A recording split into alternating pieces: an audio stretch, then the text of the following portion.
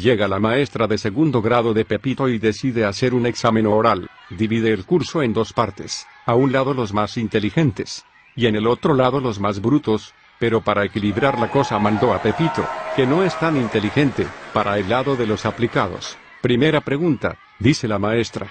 ¿Quién descubrió América? Cristóbal Colón, profesora. Muy bien. 1-0, le vamos a ganar estos brutos. Segunda pregunta. ¿Cuál es el órgano más importante del cuerpo? El corazón, profesora. Muy bien. 2-0, le vamos a ganar estos brutos. La maestra ya se estaba enfadando con la actitud de Pepito y le dice. Jovencito, se para y se sale. El pene. 3-0, le vamos a ganar estos brutos. Pepito, por favor, se sale y no vuelve a entrar. La mierda, profesora, 4-0. Creo que le vamos a ganar estos brutos.